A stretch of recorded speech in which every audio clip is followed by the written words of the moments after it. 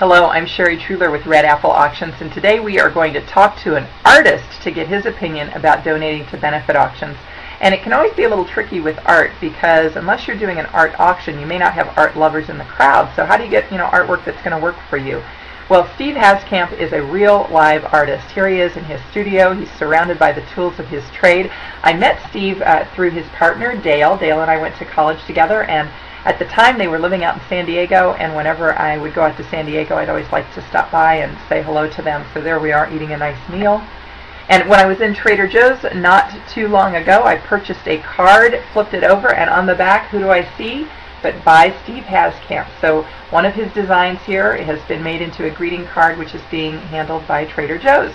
So what a perfect guy, right? He's got this fascinating blog. He gets up every morning. He creates these designs. He sends them to his agent, and his agent looks at him and says, that to me looks like it would be a fabric. I'm going to send that out to different fabric designers. Or, ooh, that to me looks like it should be in a children's book. It's an illustration. I'm going to send it to some people that I know in that business. It's a really fascinating how he's just creating the designs and then making a living from his creativity. So I asked him about donating to benefit auctions, and he said, well, the easiest thing that's going to be to donate is an existing print. So if they have something that's already worked up, that's going to be the simplest thing to donate. Totally agree with that. And I said, but Steve, some of the things might not really work for a benefit auction. What if the style doesn't, or if they just don't like it? Steve said, well, at the least let the artist choose his own medium. If you're working with oils, they're going to want to work with oils. If they are a watercolor artist, they're going to work with watercolors. You're not going to ask a watercolor artist to donate an oil. And I just showed you a photo here because this was what Steve was working on the day that I visited him, which were scratch and sniff stickers. So those are going to be made up into strawberry shortcake, I'm guessing, scratch and sniff stickers. But you're going to let them choose their own medium. The other thing that Steve said that I thought was a great idea was that they might have a newfound interest as well. And if they do, they might want to donate something along those lines and be even more excited about giving you something that is new and fresh to them. For instance, one of the things that Steve is starting to explore is painting portraits of pets.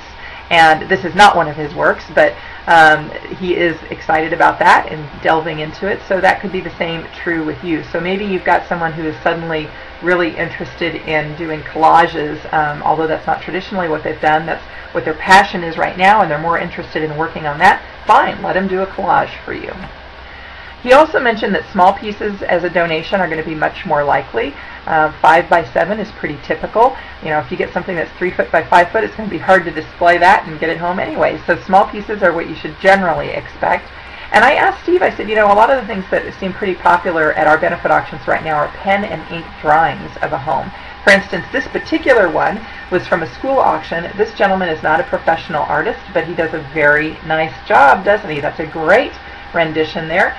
And Steve said, I think any artist worth his weight would be able to do a basic pen and ink drawing of your home. So that could be something that you could ask to get from an artist if they're at a loss for what to do for you, or maybe they've got a talent, but they're not a professional artist, but they have a talent.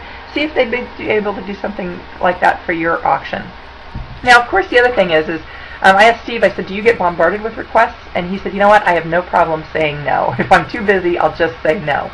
So just don't be afraid to ask, because you never know what their situation in life is. They might be willing to donate right then and there, or if they can't, don't take that as a no forever. Just make sure that on the next year you go ahead and stop by again. It may be that they just can't donate in that particular year, but they'd be more than happy to donate in the following years. So don't give up easily. Now, if you're looking for other great, thank you, Steve, as well, for the tour of your studio. Very much enjoyed that. If you're looking for other great ideas here, I encourage you to head on over to the website. That's at redappleauctions.com. I have a free gift for you up there, which is our auction item guide. It's our 100 top-selling auction items that sold in auctions last year. I'm Sherry with Red Apple Auctions. Thank you for watching, and as always, good luck to you in your benefit auction.